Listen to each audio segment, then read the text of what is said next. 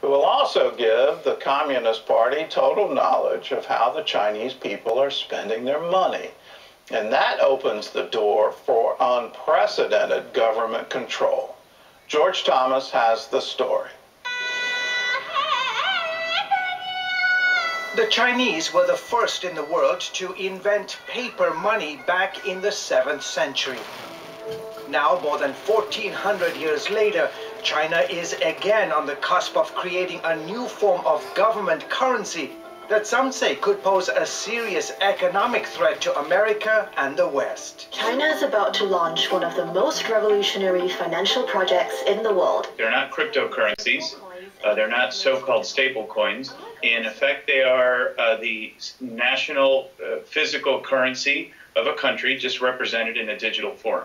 Eric Bethel is the former U.S. executive director of the World Bank. Bitcoin near record highs, crossing 23,000. He says while the world fixates on private cryptocurrencies like Bitcoin, but the digital yuan isn't a payment system, it's actual money. Beijing is busy building a digital version of its own currency, the yuan, also known as the renminbi, to control its citizens and eventually threaten the dominance of the U.S. dollar. They've pretty much created all of the building blocks that will allow a central bank digital currency to flourish. And Yahya Fanusi, a former economic and counterterrorism analyst in the CIA, says China's goal is to replace cash with a digital currency that's controlled by the communist government's central bank.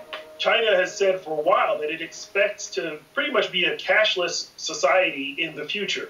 So the idea is that cash notes, coins will no longer be around, and that people will be using digital currency that's going to be in their wallets. That digital currency will also be issued by the government bank, allowing what Congressman Michael McCall, the top Republican on the House Foreign Affairs Committee, says is unprecedented access to people's financial transactions. This will give them data on behavior, on how they spend. And giving Beijing the power to track that spending in real time.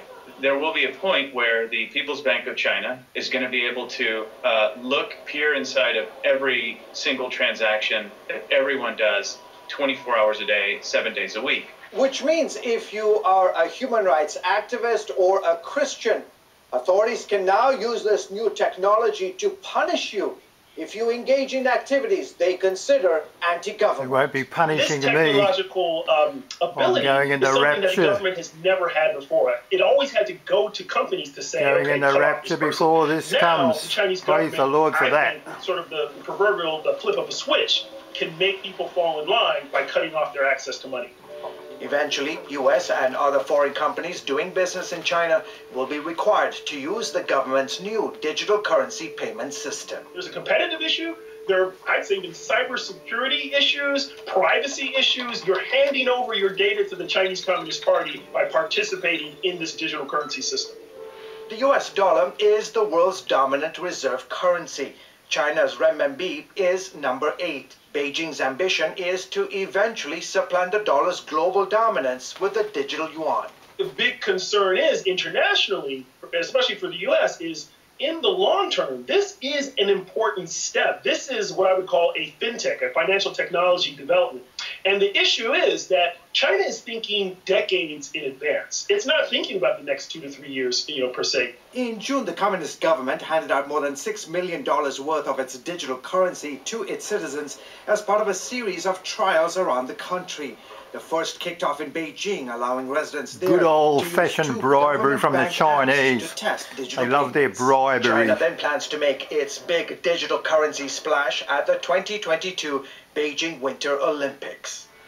Now that the world's largest authoritarian regime has launched this first-of-a-kind sovereign digital currency, some in the U.S., like Congressman Mike Waltz, worry Beijing will use this form of payment to also skirt economic sanctions. The Chinese government convinces countries like Burma, Iran, North Korea, and others to do business in that Chinese digital currency. It will also allow China and those countries to work around one of our most powerful tools, which is sanctions. Based on history, Waltz believes China is only too happy to share the technology with other rogue regimes that seek to enhance their own surveillance capabilities over their citizens. So that those other countries in Africa, the Middle East, Australia and doesn't elsewhere want that can rubbish. dominate their people in line with the Chinese version of government.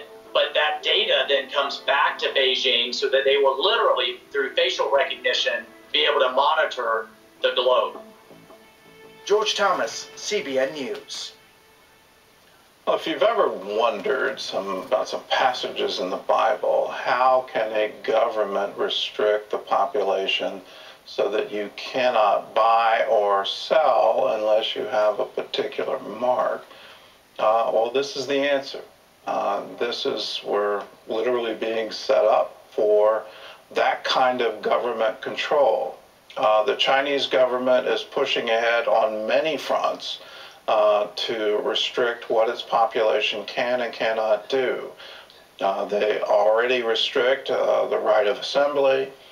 They already restrict religious freedom. They certainly restrict political speech and any speech that is critical of their government. And the way they run things is definitely cracked down on. All you have to do is look at what's happened in Hong Kong over the past just 2 years, and you get a very clear picture of where they're going. But they want to control, and they're doing it right now with social media scoring, where if you don't score a particular way, you're not allowed to travel. That's already in place. But just imagine a government that if you step out of line, they can now turn off all your money and do it instantly.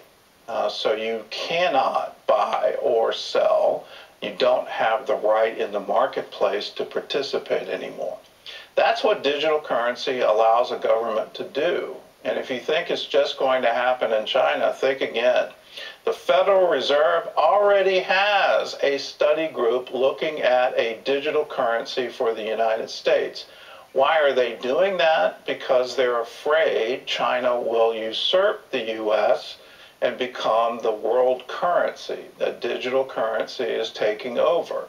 So you see all the action happening in the stock markets, the various markets for Bitcoin, other digital currencies, their rapid rise, and people becoming overnight millionaires, billionaires, trillionaires based on the value of these digital currencies. And so the Federal Reserve wants to get in on that action to protect the U.S. dollar as the world currency. We depend on that right now. We're spending ourselves into oblivion, and what allows us to do that is that we have the world's digital currency. So we're essentially borrowing against our value of our currency in order to have a $2 trillion deficit. Well, that party has to come to an end at some point in time. China's waiting for that party to end. They certainly are. They want to step on the world stage with digital currency. Unfortunately, at the end of that, you and I will now be subject to a government that may not agree with your opinions, may not agree with your religion. Christians will be raptured before this comes. Praise the Lord for that. And they would absolutely you wicked Chinese restrict people, your access to that digital currency, you unbelievers, in an effort to control you. That's how you get fulfillment of a Bible verse that says you can't buy or sell without a mark. That's it, Bible coming true.